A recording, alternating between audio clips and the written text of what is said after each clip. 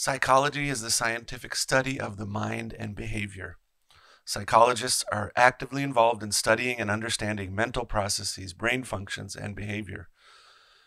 It is a mixture of atheistic, evolutionary, and Marxist thought at its core, and it rejects a biblical worldview and the power of God unto salvation.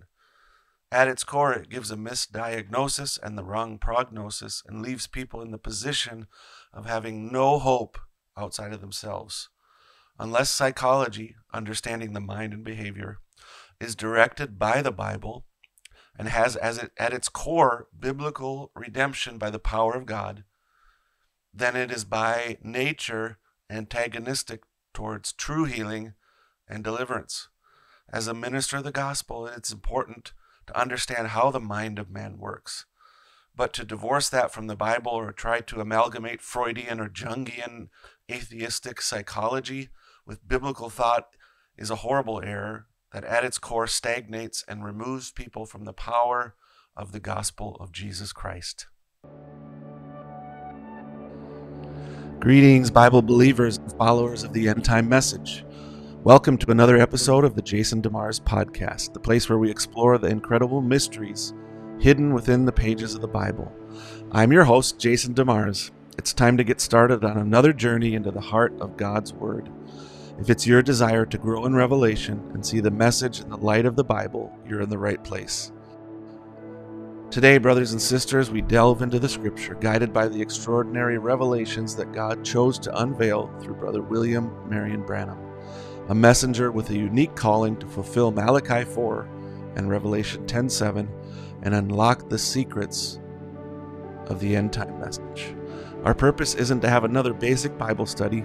We're going to dig deep and peel back the layers of prophecy, decoding the signs, and perhaps discovering how the Bible resonates within the very fabric of our present day and time. In this podcast, my purpose is to help you grow in your faith through solid Bible teaching through the lens of the message of Malachi 4. So grab your Bible, a cup of coffee, and let's get started. And remember that your feedback, testimonies, questions, and prayer requests are always welcome. Please send them on social media or at jasondemars.com.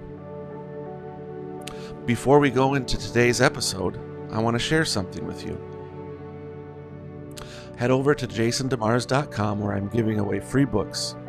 These books have been ordered by believers around the world, and many testimonies have been given about the great blessing they have been. I also want you to know that by God's grace and provision, we are also covering the shipping costs, free books, and free shipping. My purpose is not to sell books, but to proclaim the message of the hour, free of charge. I've written these books to build your faith, increase your spiritual revelation, and be a witness for God's message in the end time. Here's a list of a few of them. A summary of the revelation of the seven seals, the end time message handbook, the mystery of the Malachi 4 Elijah, holiness to the Lord, and foundations. Head over to jasondemars.com right now and claim your free books. With that said, let's get into today's podcast. Hey everyone. Thank you so much for tuning into the podcast. Wonderful to have you here. This topic this time is going to be about the destructive force of psychology. And this can sort of be like just a dog whistle to some, that people get up and preach against psychology and say certain types of preachers are preaching psychology. I think that's a great danger. It's not about a certain style. If you preach passionately, that's wonderful. If you preach, if you're a teacher, it's not de facto preaching psychology. Either way, at its core, you must be preaching the Word of God and not trying to change people's minds using human means, but pointing them to the power of God. Now, let's look at some scriptures, and then let's start to talk about psychology. Romans 12:1 and 2. I beseech you, therefore, brethren, by the mercies of God, that you present your bodies a living sacrifice, holy, acceptable unto God, which is your reasonable service. And be not conformed to this world, but be transformed by the renewing of your mind, that you may prove what is that good and acceptable and perfect will of God. So our minds do need to be changed, but our minds they're transformed by them being renewed. So we once thought one way, we have to think a different way. This isn't mere, you can see in verse 1, this is a surrender. That's what we're doing, is we have to surrender ourselves to God, lay aside all our thinking so that we can think his thoughts, and our mind is renewed. So how do we don't be conformed to the way the world does things? Again, psychology is a way the world does things. It's not the way God does it. It's not the way God moves and works. They might have some commonality with how God does it, but at its core, again, God is out of the picture in psychology. Our minds must be renewed.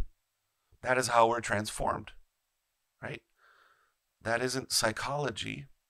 That's the Word of God being preached, being read, being studied, and by the Holy Spirit it's revealed to us. One way that revelation is described is it goes from your mind. See, it comes from your ears into your mind, into your memory, and then it's by revelation it goes to our heart. And when it goes to our heart, it stays there. And when it goes to our heart, that's when transformation takes place. And when transformation takes place, that is when we can prove what is that good and acceptable and perfect will of God. It's not asking us to prove it through argument, but that we prove it by our lives. 2 Corinthians 3:18. But we all with open face, beholding as in a glass the glory of the Lord, are changed into the same image from glory to glory, even as by the Spirit of the Lord. We're changed by what we behold, what you look at. Now, this is a different thing. What are we looking at? It's what we're hearing through preaching, and it's also what we're reading, studying, listening to, as far as that goes. And we're changed from glory to glory. We get in the presence of the Lord, we pray over the Word, and that Word enters our hearts, and we're changed into the same image from glory to glory, and that's from the inside out. Again, and let me read one more scripture. We can talk about this. 1 Corinthians 2:4.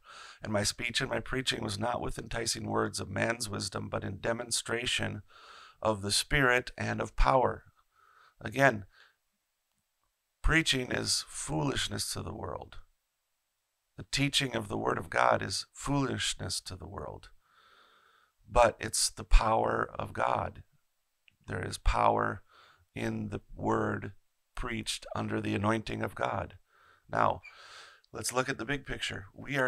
God designs not that we're changed in our mind merely, but God designs that we're changed from the inside out. So our soul is at our core. That's the nature of our spirit. So our spirit then is where the attributes of the mind are. Reason, conscience, affection, imagination, memory. Those 5 things senses are in the spirit. Then there's the body: see, taste, feel, smell, and hear. So psychology seeks to change you on the second level. It's approaching merely the mind. The Word of God preached in power is approaching the soul. And it then from the soul level changes the mind, changes the body. Psychology can never change a man's heart. It can change his mind, but it can't change his heart. Psychology can never produce the gospel. Psychology has never healed a man, delivered a woman, produced a miracle, or gave someone eternal life. Psychology has changed the way people think, but it has not transform their life. You say, well, I have an experience. I went to a therapist and they talked to me. Sometimes just talking about what's being said can help. And you don't need a degree in psychology to help someone. You can just be a friend and listen, and that can help them. It's very simple. So psychology, let's look at what the word is.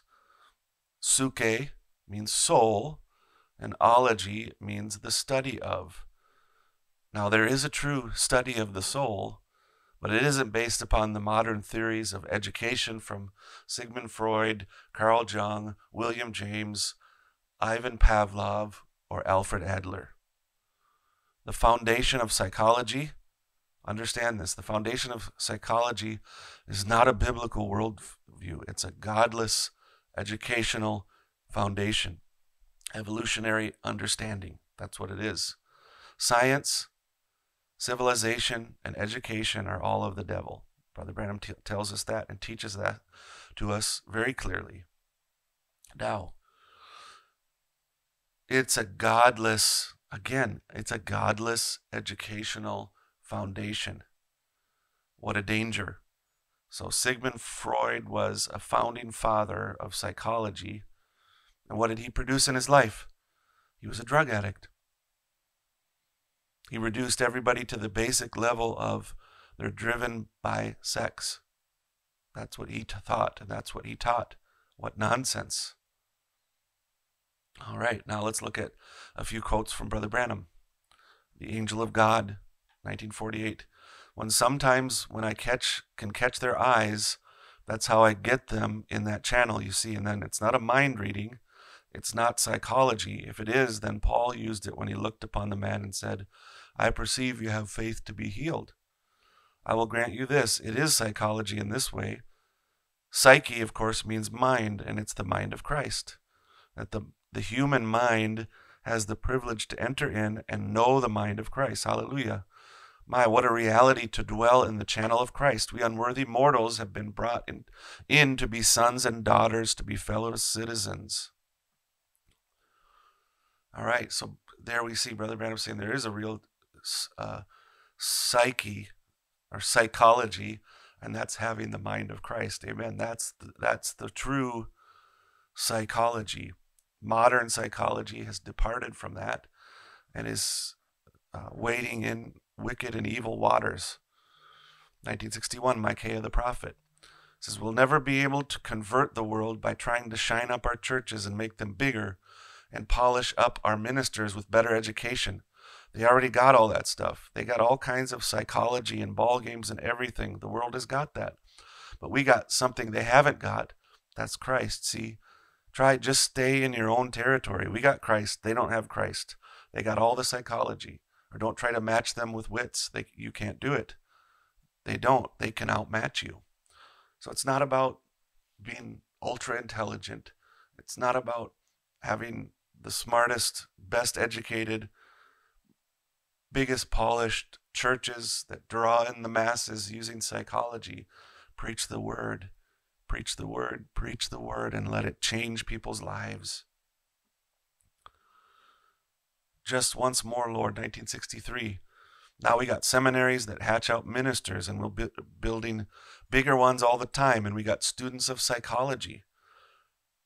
And that's all right if you want to teach psychology, but I don't care about psychology. I want to know Jesus Christ. That's all. All I want to know is Him. Amen. Look, there's all kinds of knowledge that we can seek. There's all kinds of information that we can seek, and we can dive into whatever it is deeply. But again, this is talking about the matters of life and death. You're not going to be changed and transformed by psychology. Your mind can be helped. You can be reformed. A broken clock is right twice a day, right? So look, by just changing the mind, you're not changing the man. You're just reforming him.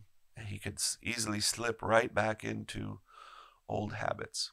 But when you preach the word of God, it goes to the soul and it brings about a transformation. And it brings about a deliverance. This is a spiritual warfare. It's not merely a flesh and blood thing. If you change his mind, it'll be changed. What about the demon powers? Are you going to change their mind? No, you have to have the power of God to overcome. It takes way more than that.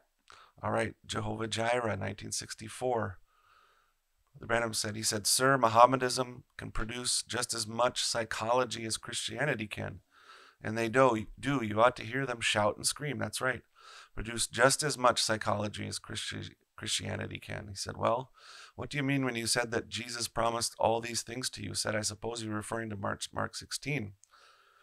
He says, yes, that's one of them. Not altogether, but that's one. Jesus said the last words, he said to the church, go ye into all the world, see and preach the gospel, and these signs shall follow the believer. How long? All the world, every creature. If they lay hands on the sick, they shall recover. The last words he said, according to your scripture. He said, well, you see, you see, that part ain't inspired. Said he really didn't mean that. That wasn't. He said it ain't inspired. Said, what kind of a book are you reading? Said, all the Quran is inspired. It's a defeat of the weakness of theology, a man-made theology that hasn't got the spirit to stand up and face the thing. Like the Hebrew children said, our God is able to deliver us from the fiery furnace, but nevertheless will not bow to this image. We need people with courage. Man who has believed God has always been courageous and believed in the supernatural. Men who believe God. Mr. Reed had said, I kicked the floor, Brother Branham, kicked the dust just like that, and I couldn't answer the man. He said, I purposed in my heart to come see you after that and ask what this was all about. And said, here I am. He said, if the Holy Ghost, said, Brother Branham, my mother sent me to school and said, when I got my BA, I thought, there's exactly. I said, I know what you mean. I said, then one day I got my BA, thought right there I'd find Christ. He wasn't there when I got my doctor's degree. Said, I got enough degrees, honorary degrees, to plaster your walls. And where is Christ in all of it? I said, who am I to say that the teachers are wrong? But that's not what we're talking about. It's the person, Christ, that you must know. Now the man is holding great campaigns everywhere, and Dr. Lee Vail there, a good friend of mine, is a friend of his also, and he's having great success praying for the sick and holding great big campaigns and everything. It's because that man believed. There you go. It's not by convincing people using arguments. Paul did it. Paul preached and used arguments, but did it stop there?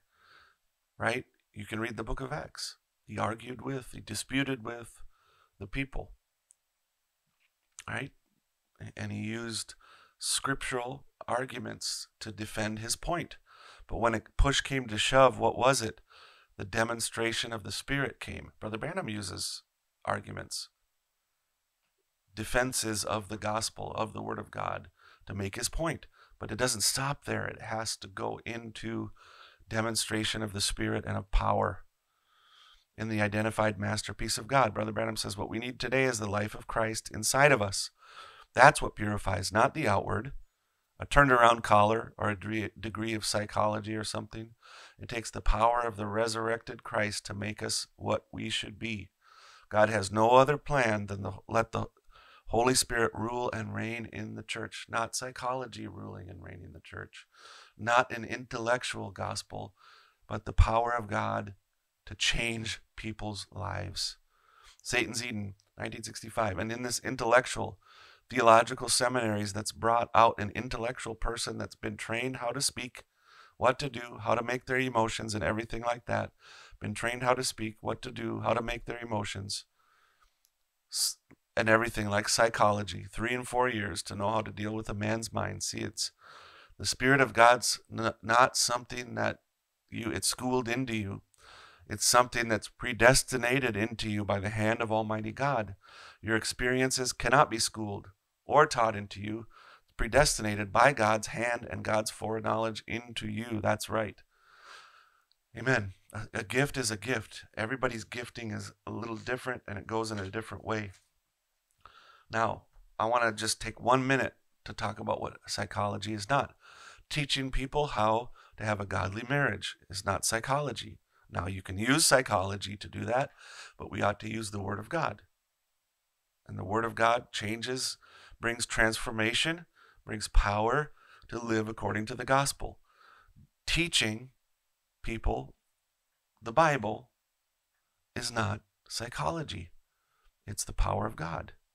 When a true anointed teacher teaches the gospel, it is the power of God to change lives, because you're laying the word before people and letting the Holy Spirit take that and reveal it to them so that they can live according to the word of God.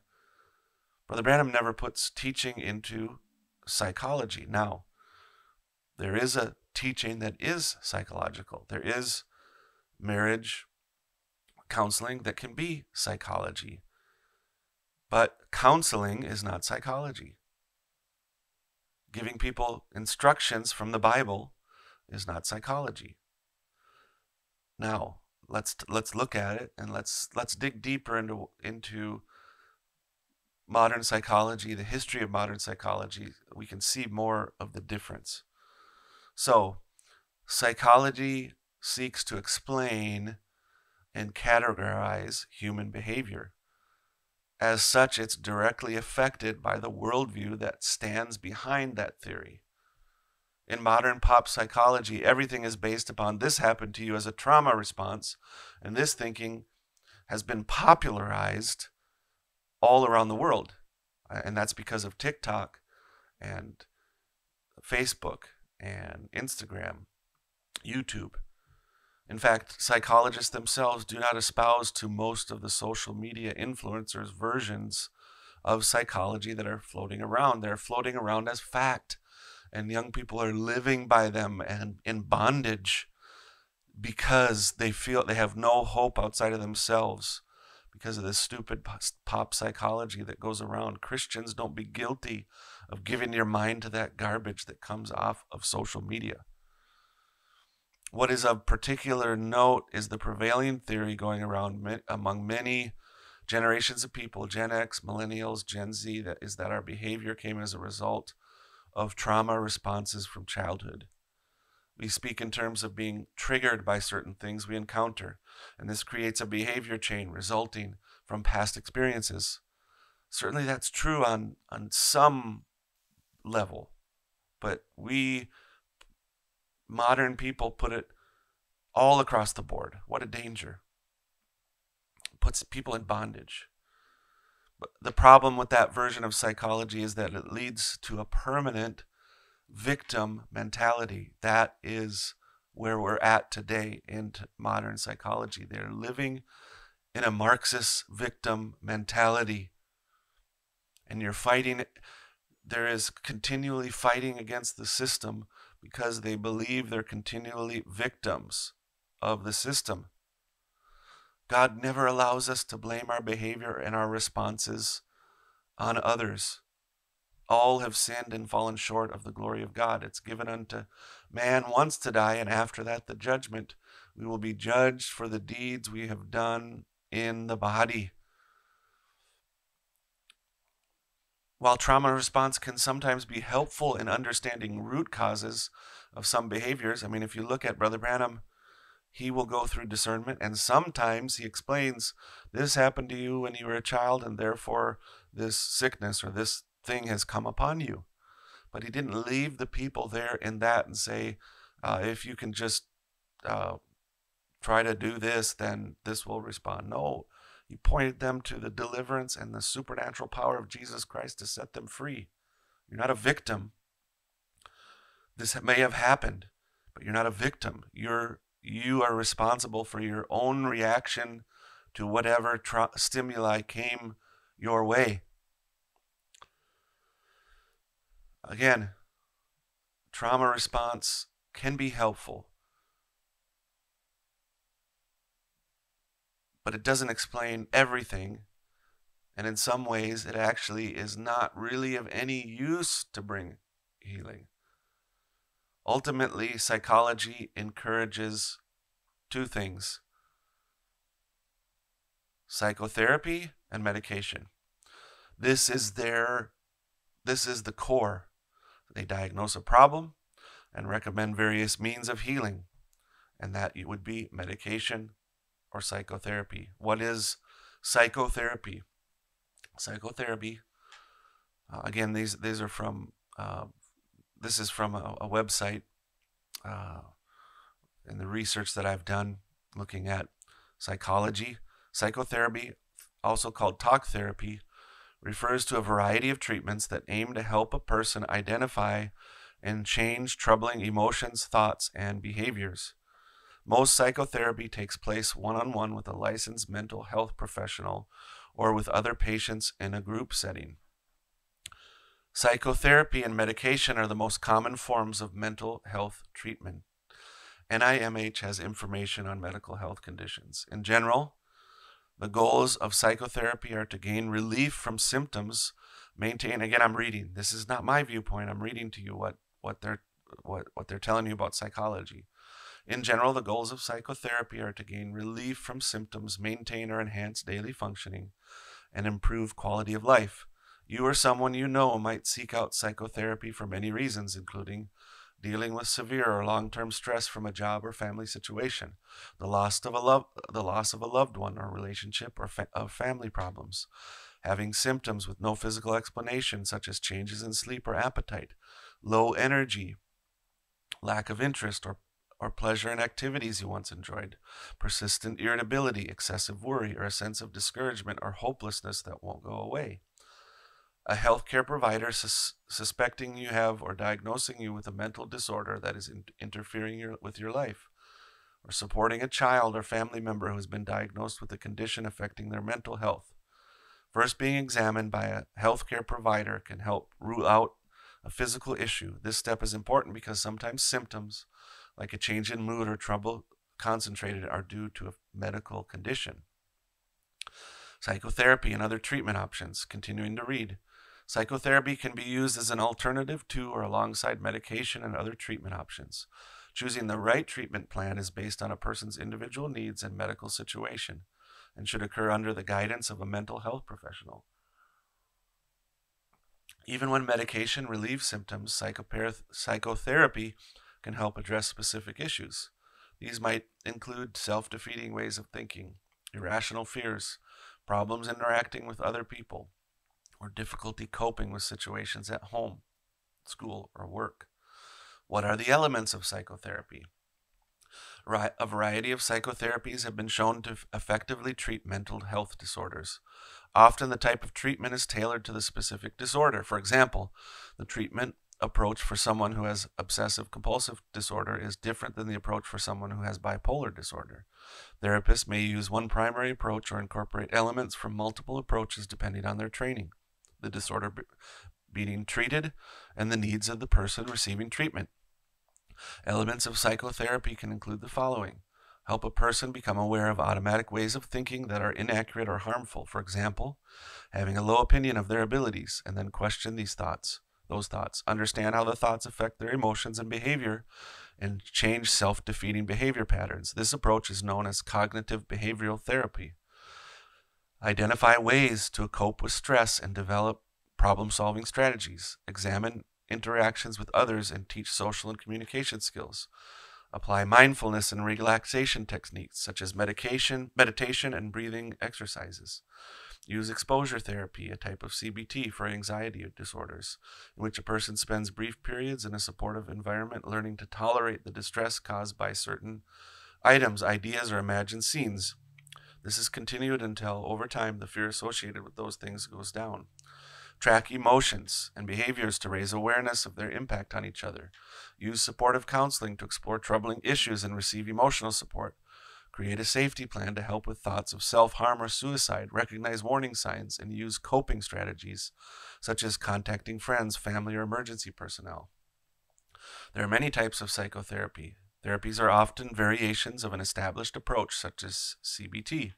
There is no formal approval process for psychotherapies like there is for medications by the U.S. Food and Drug Administration. However, for many therapies, research involving large numbers of patients has provided evidence that the treatment is effective. These evidence-based therapies have been shown to reduce symptoms of depression, anxiety, and other mental disorders. NIMH's health topic pages list some of the evidence-based therapies used to treat specific disorders. All right, so that's speaking about psychology. And as you look at it and examine it, a few things that I think of. This is seeking to take the place of God and the things that God has put in his word. If you look and understand what psychology is, it is seeking to take the place of the word of God and the principles God has placed in his word. If you can understand clearly and with a level head here, you can see that man has erased God from the picture and sought to replace what God provides with man-made knowledge that leads to further bondage to something else. Self-improvement is fine, but self-improvement is not what God called us to. He calls us to something totally different. You say, we're not supposed to improve ourselves? Absolutely. We should improve ourselves, but there's God's way of doing it and there's man's way of doing it. And God's way leads you closer to him and brings true eternal happiness. Man's way of doing things leads to greater dependence on man. Going to therapy and talking to an educated person that helps you understand the causes of your behavior based upon a theory that does not account for what God speaks to us is actually destructive, dangerous, and foolish. We simply follow God's basic principles, both in the spiritual and the natural. We would not really need a psychologist. Now, let's look at the big picture. We're told to fellowship in church, and even more so as you see the day approaching. We're called to worship with a group of believers and listen to the proclamation of the Word of God. We're told to bring our problems to God, and he will move in them. If we're struggling with anything, we can go to the elders of church and be prayed for and counseled by the Word of God. Going forward in a prayer line, we can go forward to the altar and pray. We can go to church early and get on our knees and get on our faces before God and pray. And the power of God will flow through the lives of believers and deals with their issues, problems, sickness, and mental complexes. Fellowship with like-minded believers. Go to coffee, have a friend, and talk about what you're going through. These are things that the Word of God speaks about. Psychology seeks to solve our complexes aside and apart from the Word of God. And so it's merely a natural thing, and in many cases is ultimately a deceptive thing. Why? Because you say it can help because I went through this and talked through this. We're putting things in place of God that if we did it the right way, God would help us. Talk to your pastor. If you're struggling with something, talk to your pastor. If you can't find anybody else to talk to, schedule a time and say, I need to talk to you alone and bare my heart to you about something because I'm struggling. That's what God calls us to do. And the pastor is going to point you to the Word, and he's going to listen. The Word of God carries with it supernatural power, not merely to reform the way we think, but to transform our minds supernaturally and to heal our body, soul, and spirit completely. God can take and totally change the situation 100%, not just the soul, but the body itself. Now, the other part we want to look at the danger is the danger of psychotropic drugs and how they seek to replace what God has designed for us. All right, now, here's some dangers of psychotropic drugs from Dr. Axe's website. I have 12 different ones. Side effects and withdrawal symptoms, increased risk of suicide, heart problems, pregnancy and birth complications, violent behavior, worsened mental illness, car accidents, poor immune function, drug abuse and addiction, sexual dysfunction, elevated risk of breast cancer, diabetes. Again, they speak about this, but as a whole and as in general, the risk of suicide increases when you're on psychotropic drugs. Now, some of the most basic things actually can assist us in dealing with mental illnesses that we have, or sicknesses, or complexes, or whatever it is. They're all things that God created and designed for us. Okay, now, again, you're going to say, my situation is different, and my situation is because of this and this, because of this. I'm looking at overarching principles. hear me out on the overarching principles before you start attacking. Now, I don't say that there are some medications that might help for a very short period of time, but overall, I think they're seeking to take the place of something that is missing that God can provide. And I'm not trying to attack anybody. I'm not trying to say this person shouldn't do this person shouldn't do that. I'm trying to proclaim an overall picture. If we applied the overall picture, I believe God would bring healing for you. I've asked God, and he hasn't healed, so I go to a psychologist. Oh my, I don't know what to say to you. Hear me out. Here's some basic things that God has provided and created and put forward, and you're going to think they're so natural, but I'm just going to say they're simple things, 7 different things. Exercise, walk, lift heavy things, lift weights. We used to normally lift heavy things, carry water into the home, carry buckets of sod, carry buckets of water out to the field, whatever it might be. We don't do that anymore.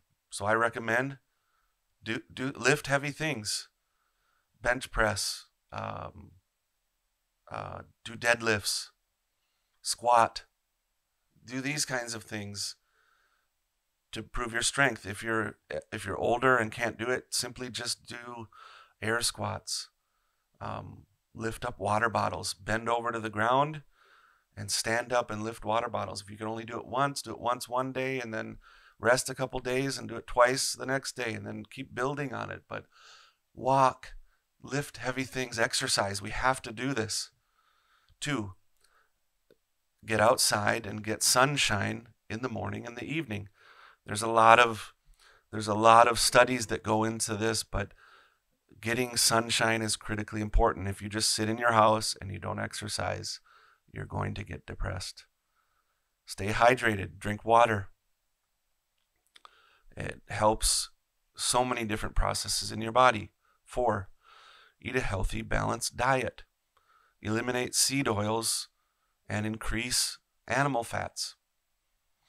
Eat fruits, eat vegetables, eat natural foods. 5, communicate with your friends, your spouse, and your pastor. If you don't communicate and you hold everything on the inside, that builds up and you blow up. Just talk to people. God wants you to share your life with your spouse, with your friends, with your pastor. Use that as a resource, as a tool. 6, spend time with friends. Fellowship. Talk about the Word. Talk about life. Talk about God's creation. 7, make sure you're getting enough vitamin D and take omega-3s. These are 7 critical things. If you do that, along with you go to church, you pray, you seek God, these are simple things you can do to bring healing to yourself, just in a natural way. These are things that God has provided, God has supplied. Now let's look at how the Word of God speaks about healing our minds and traumas. First, we have to look at accountability and blame. Psychology seeks to find blame for your behavior and put it at the feet of others in order to bring healing. It doesn't always do that, and that's true. Many times it lays the blame on you and your wrong way of thinking. All right, let's look what the Bible says. Revelation 20, 11 and 12. And I saw a great white throne and him that sat on it, from whose face the earth and the heaven fled away, and there was found no place for them. And I saw the dead, small and great, stand before God, and the books were opened, and another book was opened, which is the book of life, and the dead were judged out of those things which were written in the books according to their works. All right. Everyone is going to be judged according to their works. God's not going to stand and be the chief psychologist and say, you did this because your dad and your grandfather did this. No, you did that. You chose to do that. Well, I couldn't help it. You could. because God has a remedy, and you refuse to take it. Verse 13, and the sea gave up the dead which were in it, and the death and hell delivered up the dead which were in them, and they were judged every man according to their works. According to their works. You're going to be judged according to your works. But I was coerced, my family, no, stop. Stop with the modern pop psychology. You will be judged for your works. Matthew 12, 36 through 38. But I say unto you that every idle word that men shall speak, they shall give account thereof in the day of judgment. For by thy words thou shalt be justified, and by thy words thou shalt be condemned. Then certain of the scribes and the Pharisees answered, saying, Master, we would see a sign from thee. So they want to see a sign, but Jesus shows them, you are going to be judged by your works. By even your very words, by even your very thoughts, Brother Branham says. Romans 14, verse 12. So then every one of us shall give account of himself to God. 1 Peter 4, verse 5. Who shall give account to him that is ready to judge the quick and the dead? Ezekiel 18, 1 through 4. The word of the Lord came unto me, saying, What mean ye that ye use this proverb concerning the land of Israel, saying, The fathers have eaten the sour grapes, and the children's teeth are set on edge. As I live, saith the Lord God, ye shall not have occasion any more to use this proverb in Israel. Behold, all souls are mine, as the soul of the Father, so also the soul of the Son is mine. The soul that sinneth, it shall die. We're all held to account for our own actions, reactions, responses, attitudes, and thoughts, and everything that we do. Will not be asked by God, who made you do that? Or was that the result of what your father or grandfather did? Now, again, a behavior could be explained based upon some outward response due to something that happened in the past. But the fact remains, God will hold us personally accountable if we are disobedient to his word, regardless of the cause of it. So to hold someone else accountable makes you merely a victim of circumstances and holds you captive to a behavior that limits you and your status. God never seeks to limit us based on what happened to us. Instead, he always provides a way of escape and deliverance. 1 Corinthians 10, verses 12 and 13.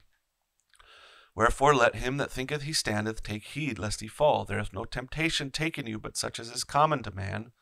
But God is faithful, who will not suffer you to be tempted above that you are able, but will with the temptation also make a way of escape, that you may be able to bear it. Now this isn't speaking of all mankind. This is speaking of Christians who are filled with the Holy Ghost. He doesn't make a way for everybody to escape temptation, but he makes a way for Christians. He provides a means for us to be delivered from the temptation. And look at this, 2 Corinthians chapter 1, 8 through 11. For we would not, brethren, have you ignorant of our trouble which came to us in Asia, that we were pressed out of measure, above strength, insomuch that we despaired even of life. But we had the sentence of death in ourselves, that we should not trust in ourselves, but in God which raises the dead, who delivered us from so great a death, and doth deliver, in whom we have trust that he will yet deliver us. You also helping together by prayer for us, that for the gift bestowed upon us by the means of many persons, thanks may be given by many on our behalf. We might be in horrible situations. We might be pressed beyond measure to where we despair even of life, but we have this sentence of death in ourselves, not so that we wouldn't trust in ourselves, but trust in God. And God will provide that means of deliverance. He'll provide a remedy for pain, trauma, sorrow, and ways of thinking that are contrary to his word. And we're supposed to be transformed by the renewing of our mind. Now, let's look at how God does this. Isaiah 61, 1 through 3. The Spirit of the Lord God is upon me, because the Lord hath anointed me to preach good tidings unto the meek. He has sent me to bind up the brokenhearted, to proclaim liberty to the captives, and the opening of the prison to them that are bound, to proclaim the acceptable year of the Lord and the day of the vengeance of our God, to comfort all that mourn, To appoint unto them that mourn in Zion, to give unto them beauty for ashes, the oil of joy for mourning, the garment of praise for the spirit of heaviness, that they might be called trees of righteousness, the planting of the Lord, that he might be glorified. He didn't come to bring psychology to us, to change us from mourning and heaviness to joy and praise. What did he do? He brought the Holy Ghost to us through his blood to bring a transformation. Well, sometimes Christians get depressed and get the spirit of heaviness. By his Spirit, by his power, he will set you free from mourning and heaviness. But sometimes it's the very basic things of applying the Word of God in obedience that we actually get deliverance. If you simply apply the Word, you're set free. But if you refuse to apply the Word and you go after psychology, you're going to be stuck there because you're halfway you're on some kind of fence, seeking to find deliverance man's way and God's way. You can't find it in sitting on the fence. You have to go God's way. Isaiah 53, 3-6, he is despised and rejected of men, a man of sorrows and acquainted with grief, and we hid as it were our faces from him. He was despised, and we esteemed him not. Surely he hath borne our griefs and carried our sorrows, yet we did esteem him stricken, smitten of God, and afflicted. But he was wounded for our transgressions, he was bruised for our iniquities. The chastisement of our peace was upon him, and with his stripes we are healed.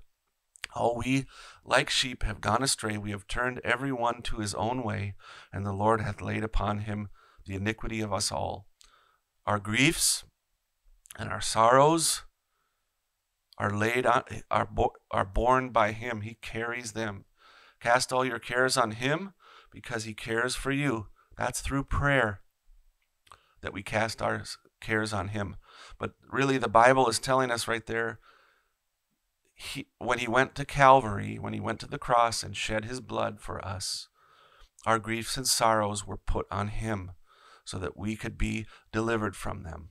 How dare we go to the human means to receive something that God has ordained for us to receive supernaturally? All right. 2 Corinthians chapter 7, 9-12. Now I rejoice not that you were made sorry, but that you sorrowed to repentance. For you were made sorry after a godly manner, that you might receive damage by us in nothing. For godly sorrow worketh repentance to salvation, not to be repented of, but the sorrow of the world worketh death. For behold, this selfsame thing that you sorrowed after a godly sort, what carefulness it wrought in you, yea, what clearing of yourselves, yea, what indignation, yea, what fear, yea, what vehement desire, yea, what zeal, yea, what revenge. In all things you have approved yourselves to be clear in this matter. Wherefore, though I wrote unto you, I did not for this cause that I had done the wrong, nor for this cause that suffered the wrong, but that our care for you in the sight of God might appear unto you. So it's not through, look at that, sorrow leads to repentance. We think sorrow, oh, something's wrong, we have to get psychotherapy. Maybe I need some kind of drugs. Maybe the sorrow is leading you to repentance. It's not through psychotherapy and psychotropic drugs that we receive deliverance. That's not in the scripture. Those are poor replacements for the power of the gospel and the deliverance that comes to us through the supernatural Spirit of God moving in our midst. If we follow God's word and use what he has provided us with in this world, we won't need a poor replacement based upon atheism and evolution to heal and help our problems. Though on the short term, some drugs may help, in the long run, healing must come from God. In those places we have thinking that is contrary to his word needs to be transformed so we think with the mind of Christ. It isn't a mere mental work that will change us. It's the supernatural power of God that will truly bring transformation at the soul level. Psychology is about self-actualization, affirming self, denying shame, and making one feel better in their sin. All is antithetical to God's word. Unfortunately, feminism, modern psychology so permeate our culture that preaching is practically universally corrupted by them. Modern thought is saturated with modern psychology, It puts man at the center and seeks to please man instead of seeking to please and glorify God and redeem man by God's power. And joy comes through full surrender to Almighty God and changing your desires from the things of the world to the things of God. When your desire has changed and your joy is in God, then whatever comes your way, you can turn to Him and worship, seek His face, and follow Him. Now, I want to comment more. When we live contrary to God's way and God's word, we automatically enter into this place that we, in fact, are subject to depression, sorrow, sadness. Sitting, and I'm guilty of it, sitting on our phone, scrolling continuously is not living the way God designed us to live. God designed us to be outside, to be in the sun, to work hard, to move our bodies, to spend time in prayer, to spend time in thought without being occupied by something, to spend time moving in the sunshine, to drink water, to lift heavy things, to talk to people, direct face to face, to connect with our spouse, to touch and to hold, to worship in a community of people that love God and love each other. See, these are the things that lead to health and healing, deliverance. He's designed us to have our hearts filled. There's an empty spot in our heart until the Holy Ghost comes in. Get filled with the Holy Ghost and follow God's order and God's plan, and deliverance will come. Health and happiness will come. Do it man's way, and it produces death. God's way is life. Don't put man at the center. Put God at the center and glorify Him with all your hearts. Well, thanks for listening. God bless you.